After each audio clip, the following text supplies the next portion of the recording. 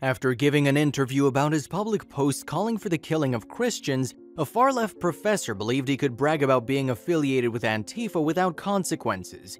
Unfortunately, he returned to campus to find a major change in his schedule.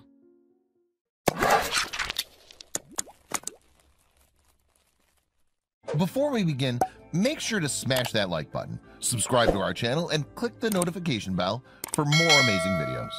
During a brief interview with KCRG, Kirkwood Community College adjunct professor Jeff Klinsman proudly professed, "I affirm that I'm Antifa," while insisting that he stands by his calls to kill and bury evangelical Christians because of their influence on the nation.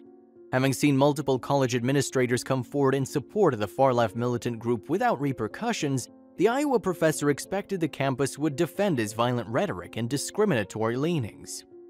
Klinsman had posted on social media that he wanted to see devout Christians slaughtered, citing an anti-Nazi poem that reads, "Kill them all and bury them deep in the ground."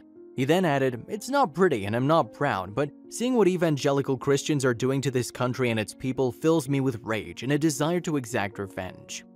Despite announcing a deep-seated religious bias and incitement to violence, it was looking as if the Iowa college was going to stand by its professor and mislabel the rhetoric as free speech, which campuses are notorious for shutting down.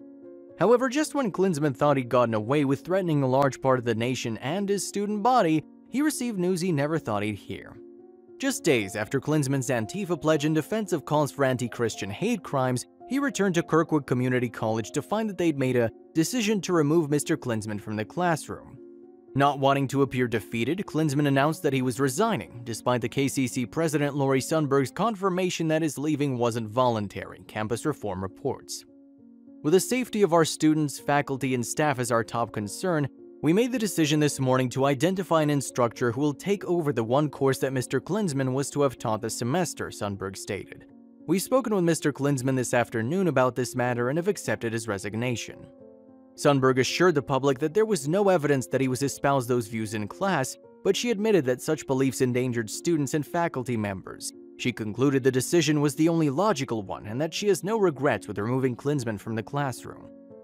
Once the news story ran and we had this outcry from the public and that we perceived as threats, at the end of the day for me, if I'm found legally wrong on this, I can live with that.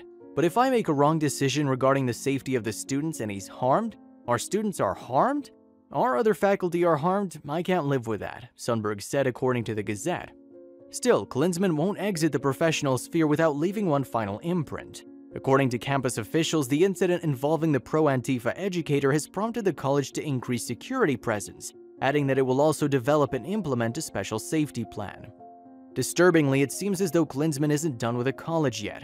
In a letter addressed to the school nonprofit free speech organization, the Foundation for Individual Rights in Education claims that the former professor's First Amendment rights were violated when he was forced to step down.